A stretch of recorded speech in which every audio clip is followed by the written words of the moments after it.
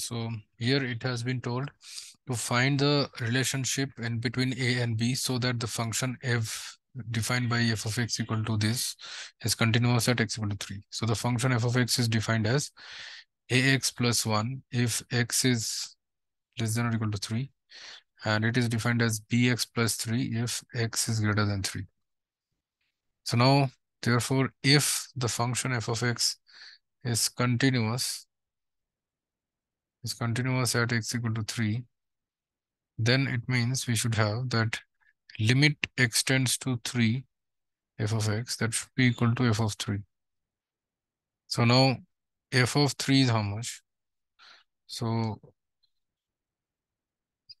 when x is equal to 3, I should use the definition ax plus 1. So that will be 3a plus 1.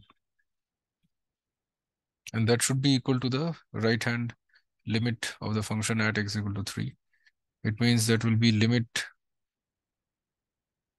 x tends to 3 plus slightly more than 3 f of x. So that should be equal to limit h tends to 0 f of 3 plus h.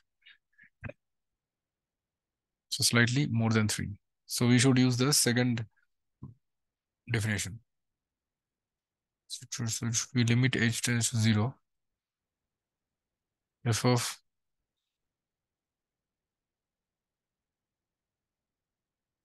okay, limit h tends to 0, then it should be b into 3 plus h. Since it is bx, in place of x I should put 3 plus h. So b into 3 plus h plus 3. So now here if I put h equal to 0, that will be 3b plus 3. 3b plus 3. So now therefore f of 3 is 3a plus 1. So now therefore if f of x is continuous, if f of x is continuous at x equal to 3, then it means that 3b plus 3, that should be equal to 3a plus 1. So therefore it should be 3a should be equal to 3a plus 2. 3a should be equal to 3b plus 2. Sorry, this should be 3a, that should be equal to 3b plus 2, yes.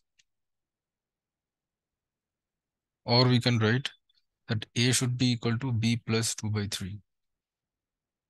This should be the required relationship in between a and b. So this is the final answer. Thank you.